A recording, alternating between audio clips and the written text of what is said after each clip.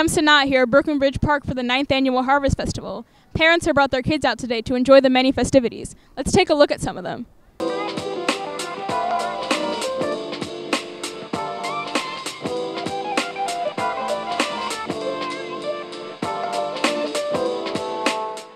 This table is very science-based. What do you guys mainly focus on? So we do science and robotics, and we also do entrepreneurship.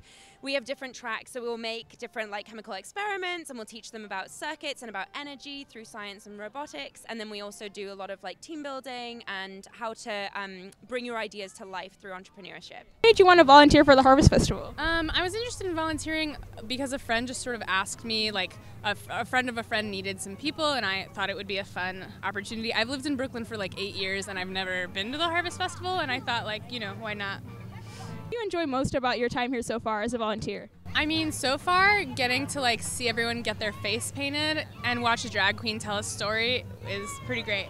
Yeah, and also I think just having an excuse to get people to come to the park, and I've seen people sort of run into each other, and it's nice to sort of see that community happen.